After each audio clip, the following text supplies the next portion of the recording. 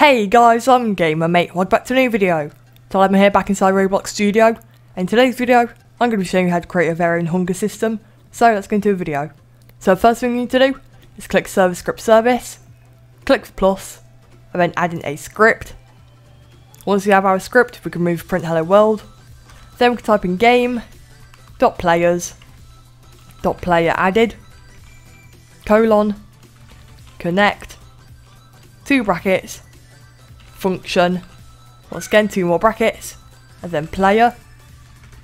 Go down, and now we can type in player.character added, connect, 2 brackets, function, and then character.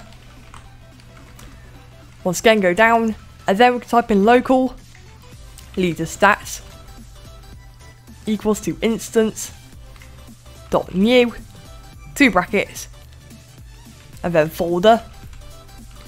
Then in between these speech marks and brackets we can type in comma and then player. Go down, then leader stats dot name equals to, and with speech marks. Then now we can type in leader stats like that. Then we go down twice and type in local hunger equals to instance dot new 2 brackets and then number value. Then in between speech marks and brackets we can type in comma leader stats and then go down. Then if you type in hunger dot name equals to speech marks and then hunger. Go down. Now we have to do hunger dot value equals to, and then let's do 100. Then if we go down twice, and now we can do repeat, wait 1 second, then go down. You should see this new until appear. So in between these 2 lines, we can type in hunger dot value equals to, then math dot clamp 2 brackets. Then we can type in hunger dot value minus, and then the amount of hunger you want to take away. So this could be 10, then comma. Then what this number is the least it can go to, which is going to be 0. Then once again comma, and then this is going to be the maximum, which is 100. But if you want, you can change the numbers of these to change if you want it to go past 100 or under 0 into minus numbers.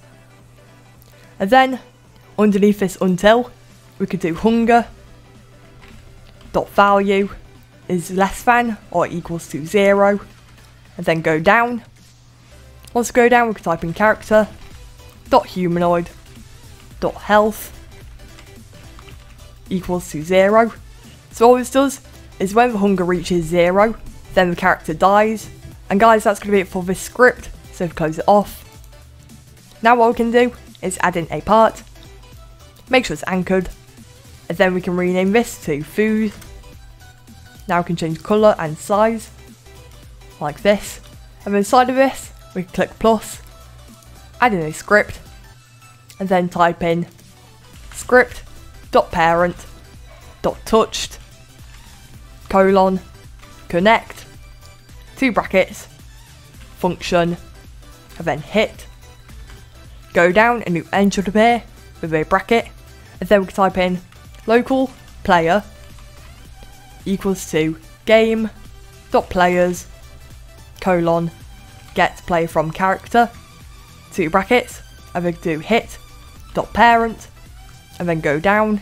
Then we do player.leader stats .hunger .value equals to math.clamp 2 brackets, and then once again we can do player.leader stats .hunger .value plus, and then let's give them 25 food every time they step on it. Then once again comma 0 comma and then 100. Then underneath this we can go down and type in script.parent destroy and then 2 brackets, and then that should be it for this food script.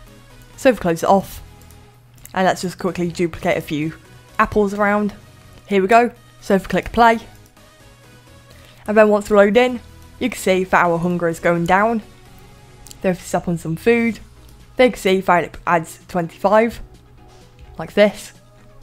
Then once our hunger reaches 0, then you can see that our player actually dies. And guys, that's going to be it for today's video. If this video helped, make sure to leave a like, comment and subscribe down below. In the description, you can check out my ROBLOX group and Discord server. And I'll see you later. Bye!